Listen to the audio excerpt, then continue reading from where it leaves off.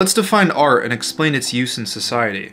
Art can communicate information, shape our everyday lives, make a social statement, and be enjoyed for aesthetic beauty. Art is a way for us to express our feelings and emotions through a form of maybe garment making, or maybe drawing something physically on a piece of paper. Now imagine the society without art, for there would be no self-expression, and life would be quite boring, uninteresting. We wouldn't have any music. We wouldn't have anyone taping bananas onto a canvas and calling it art. And art also contributes to a lot of cultural defining moments in history, as well in our society. Now that I've defined slightly what art is, I know I didn't really go too deep into it, but just a very slight slice of life there. Let's get into the people in art.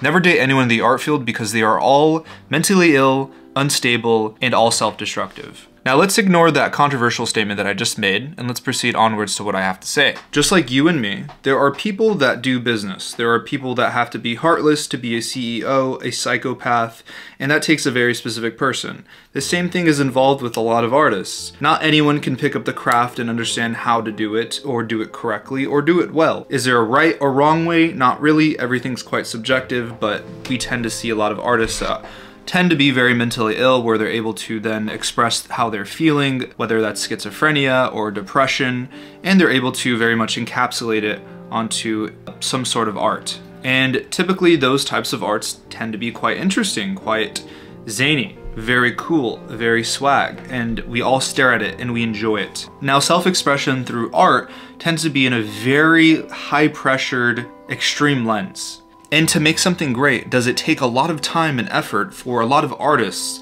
to then push themselves to make that form of art? But typically when you're feeling very high or extreme emotions, can you very much distribute that into something beautiful? Now this reminds me of a defense mechanism called sublimation that I feel like a lot of artists tend to have. Now from the many defense mechanisms, this one tends to be the most positive out of the rest. But here's the definition. The defense mechanism, sublimation, allows you to use positive forces like art, music, sports, or other creative outlets to express your emotions. Often it can keep you from resorting to violence or other inappropriate behaviors. Now typically we do see sublimation being used very much so in art, where you might harness a lot of anger for something, your family, your dad that left you to go get milk, and you're able to redirect those emotions and feelings into something artistic. And we can say this in a very hyper sense, where the most extreme type of person with these emotions are able to use sublimation to make something very beautiful and very abstract.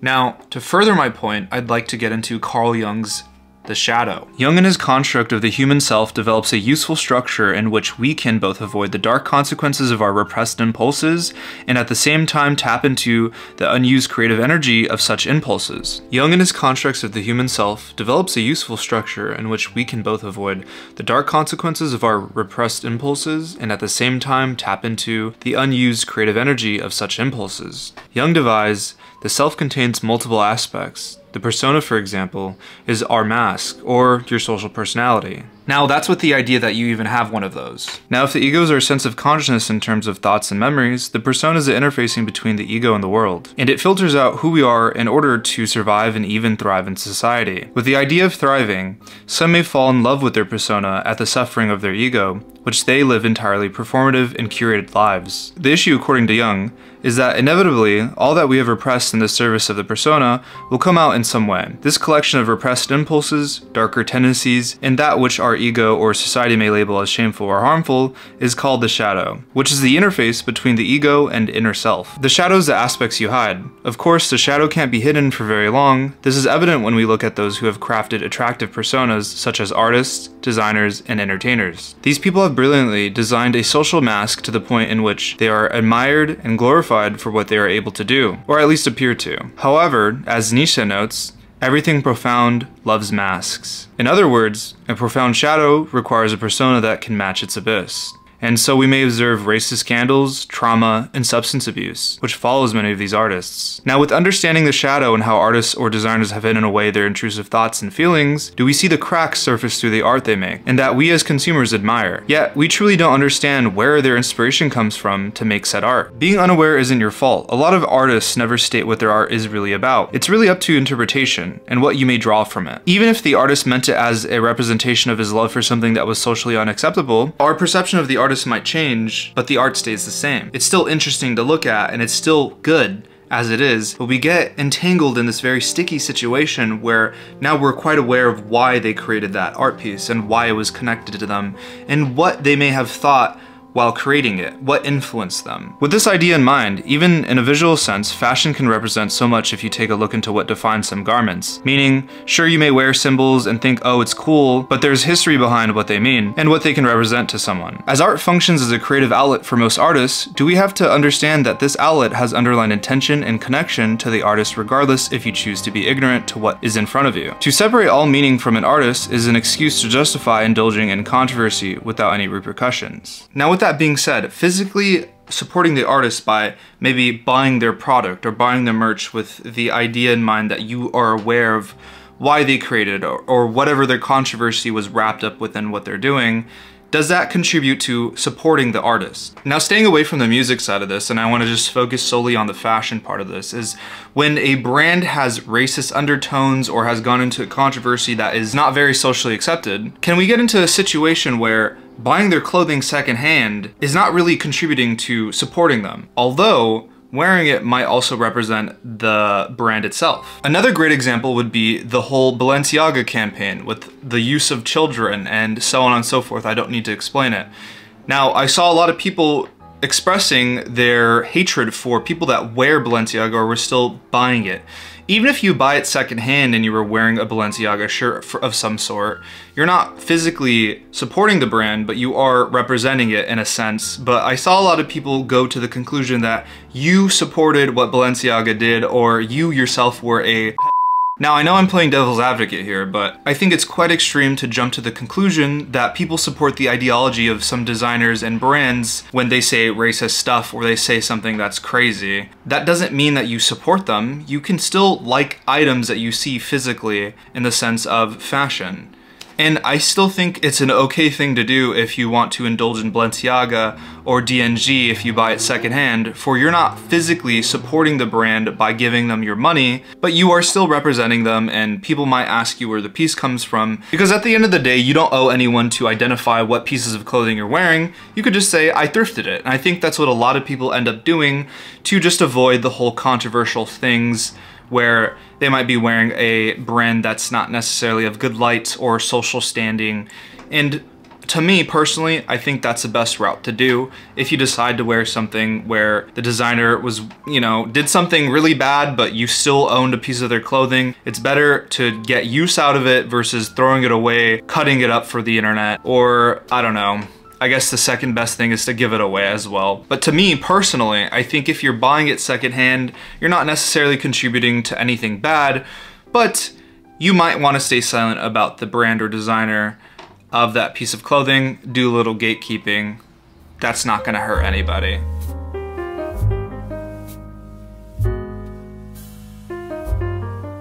Now, to the people that separate the art from the artist, are you a horrible human being?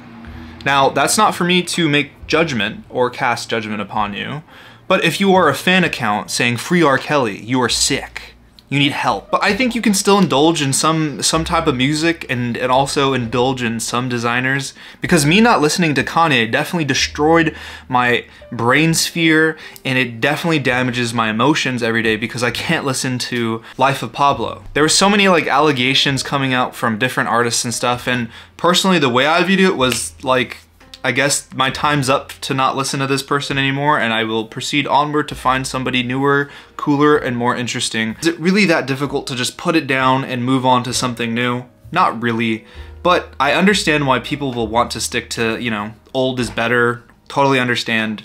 Me personally, it didn't affect my life at the end of the day, unless it was like Yoji. If he like did something crazy, that definitely would affect my life, and I probably would not want to leave him. But but I would still buy his clothes secondhand, you know? That's my loophole. If you buy it secondhand, you're not really supporting the brand, and I probably would just lie about where I got the items, and yeah, I would probably live my life in blissful ignorance, in a sense. I would still recognize what he did was wrong, but I would still be wearing his items because he's a good designer and I love how it fits on me. Does that make me a horrible human being? Maybe, maybe not. I don't even know why I made this video.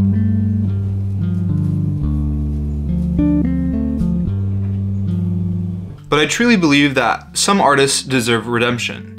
And what I mean by some artists is that sometimes there's some artists that are too far gone and or are not willing to learn from their mistakes or apologize. But we have to remember that these are all human beings. I am a human being. One day I might get wrapped up in some type of controversy for something I said in the past or what I might say in the future. I will definitely make mistakes and I'm definitely not always correct. I know it's nuts, especially to believe that I might be wrong, but I don't always have the right opinion and maybe my way of thought isn't necessarily okay. And I think we should educate people, or even you educate me about certain things that I might believe that aren't necessarily correct. And I think that's a way that we can all fully grow as people just in general. I think the worst thing we could do for people is to have assumptions about what their character is and put them in this box where you believe that they're a foundational person, and when you end up finding out that they have a really weird way of thought, we get quite disappointed. And it's because we put unrealistic standards on people, human beings, that are bound to fail. Everyone's bound to fail. We all make mistakes. We all say things that might not necessarily align with how we actually feel. And I really want you to imagine yourself being in the public eye for so long, and to be a very hyper-specific way all the time for the public's view because they want you to be this kind of eye candy, this person that will never do anything wrong. Am I giving these people a pass? No, but I think we should lower our expectations because at the end of the day, they probably are bad people. They might be, who knows? I think the nicest people are always the scariest to me personally because there's some underlying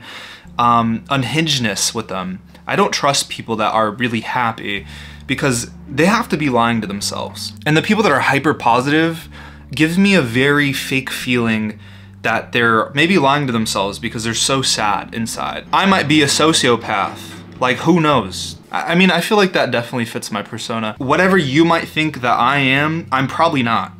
And I will definitely disappoint you in the future. There's all these things that I think that we cast upon people where we truly believe that these people can do no wrong, and when they do wrong, we're very shocked and surprised. To me personally, when an artist gets in a controversy, I'm not that surprised. I'm like, you know, that's probably his true nature or how he actually felt, but he was forced to put on a social mask to then proceed to pretend to be something that he's not. And that happens often. With your friends, your family, these people can't necessarily be trusted for what they put out as this visual representation of what they're trying to, I guess, show you. At the end of the day, when you take the mask off, are you truly who you are? That was cringe. I don't know, I was so cringe. But yeah, you get what I'm saying. I'm done.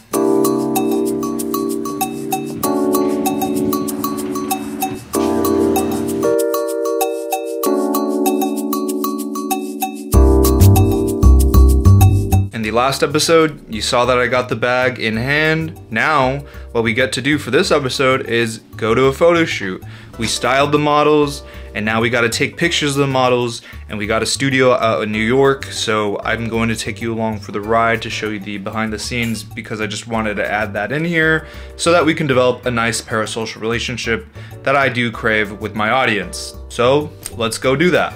I did end up changing because it is actually not as cold as I thought it was. You can see the clothes in the back. I'm kind of in a rush, but I'm wearing this cool cardigan underneath, and then I got this tie and a white tee. Big pants. Yeah, this is a fit, so...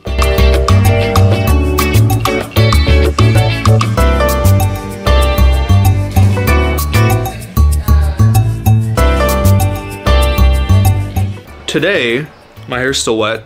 Today I'm gonna show you the final production piece of this bag that I have right here. I already showed off, this is like technically the first sample. This is gonna be my bag that I'm gonna wear, but there was a few things that we changed and altered, and we're gonna see that on this next bag. So let's go. So this is the final produced bag for this little clothing project that I'm a part of. Anyway, the things we changed are very few. It has a thicker shoulder strap that is like reinforced, and the bag has some more steel reinforcement staples. The zippers are now Ricogni zippers, and if you know, you know. And here are a few small details about the bag, just in general. It is a vegetable dyed leather, and it's a full grain Exuma leather lambskin, which is tanned in Tuscany. We got Ricogni zippers on it, which are made in Italy, and the hardware is all solid metal, also made in Italy. And for the lining, we have this 100% cotton lining with a twill weave that allows it to have a tiny bit of stretch, which is also from Italy. And it's all handcrafted by one leather maker in New York City, and we are collaborating with them actually. So here's their Instagram as well. You can go check out their other work too as well. They make great work. And each bag will be labeled with what number you purchase. So at the very end of the bag, we have these staples that are on there, the steel staples. So as you can see, the first one has 1 and the second unit has 2. So person who gets number 10 will have 10 staples on theirs, and theirs will look hella crazy. And this thing holds a MacBook 13, and it is pretty sizable. It holds a decent amount of stuff. Like I could put my jacket in here and everything, and it's nice and compact. It's not like that massive. I've been using it as my everyday bag, and I personally am in love with the leather that we grabbed, and just everything about the bag is just very beautiful, and I'm very happy with how it came out. And if you're wondering how you're gonna get your hands on one of these very exclusive bags, you can go ahead and check out the Instagram, or just keep watching my Instagram stories. At some point I will post about it, and you'll get access to getting one of these bags. But yeah, that's all that we changed on the bag. It's looking really nice, very beautiful. Yeah, that's it for now. Wow, you stayed till the end of this video and you watched the vlog that I put in this video. I appreciate you so much for watching me and continuing to watch me. This video might not have been a banger. This video probably was on the lowest of the lowest in terms of videos that I've made in the past. I just wanted to make this video very quickly. I probably could have done better. I just wanted to have this discussion just in general because it was on the top of my brain. And if anything, this really did feel like it was like podcast episode on my Patreon, which I recommend going and watching, or I would say listen to. But if you stuck around this long, watch one of these videos at some point. I probably will be in a new apartment because I've been looking. So I'll see you then. Later, losers. Until the next one. I'll see you then. So just because I own DNG secondhand, does that make me a racist? Wait, no, cut that out. My opinion only matters if you believe what I'm saying has value. So keep that in mind.